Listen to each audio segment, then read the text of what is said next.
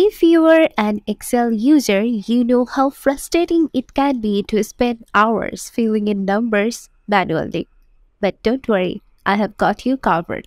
Hello there, welcome to Excel Time, where you can learn Excel and Excel VBA related problems. This is Sabrina, and today we will learn how to autofill numbers in Excel without dragging. I'm going to show you 5 different methods to do the work. So let's get into the video.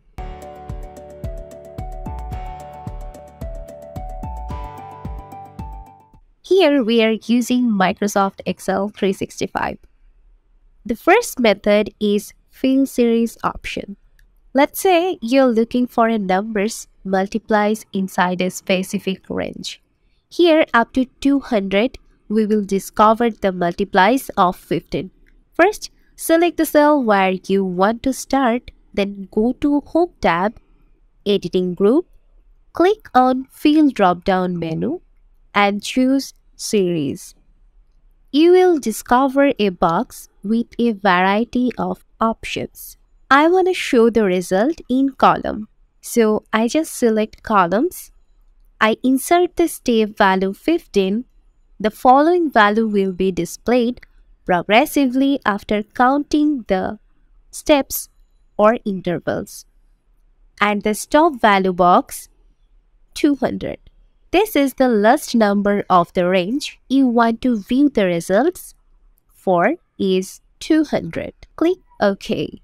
And yeah, all 200 multiplies of 15 will be displayed at once.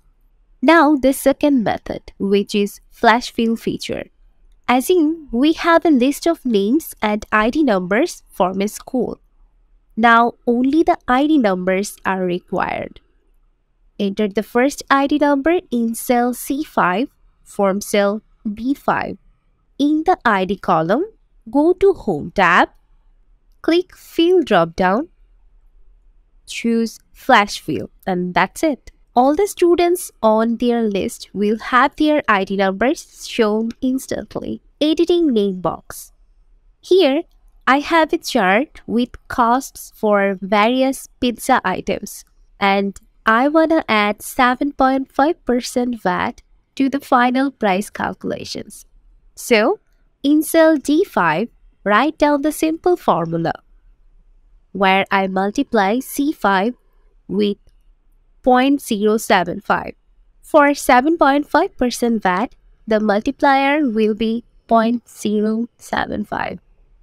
And I get final pricing for the selected item, including VAT. Right-click and copy D5 or press Ctrl C. Now go to name box and enter the range D5 to D14. Press Enter. Finally, press Ctrl V. Under the D column, you will find a list of all the final costs for all pizzas, including VAT. Copying formulas and then navigating to paste. Another approach that does not need entering the range in the name box will let you analyze the final pricing with VAT. Calculate the first one's final price at D5, then copy it. By hitting the left arrow key, move to C5 to access the final cell in column C. Press Ctrl down arrow. Use the right arrow to go to D14. Then press Ctrl Shift up arrow. It will choose the entire column range D5 to D14 where the overall computed results are needed. Now press Ctrl V and column D will display the required results. Sequence function.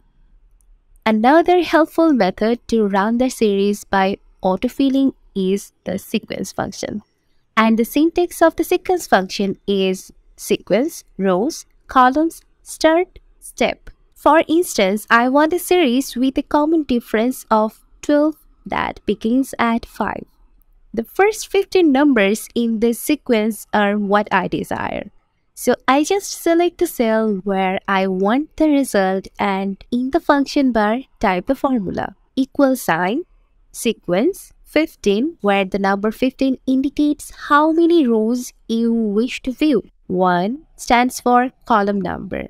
5 is the starting point, and 12 is for the typical difference, which you can see as step value while entering in the function bar. Hit enter.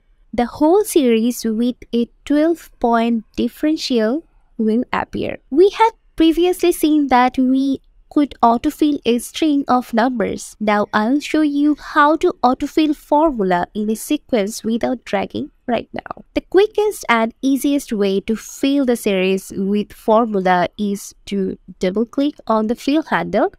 We're using the same dataset as before in method 2 and method 3.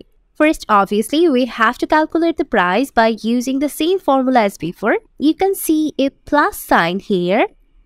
Double-click on the plus sign. This will autofill the formula. Or just select the whole range and press Ctrl D. Autofilling numbers in Excel without dragging can be a huge time saver for any Excel users. By using the 5 methods, you can quickly and easily fill in numbers and get on with your work. You can download the practice workbook given in the description box. So give them a try and see how much time you can save. Hope this will help you. If you have any questions, suggestion or feedback, please let us know in the comment section, or you can have a glance at exceldemy.com. Thanks for watching. If you like this video, please consider subscribing for more content like this.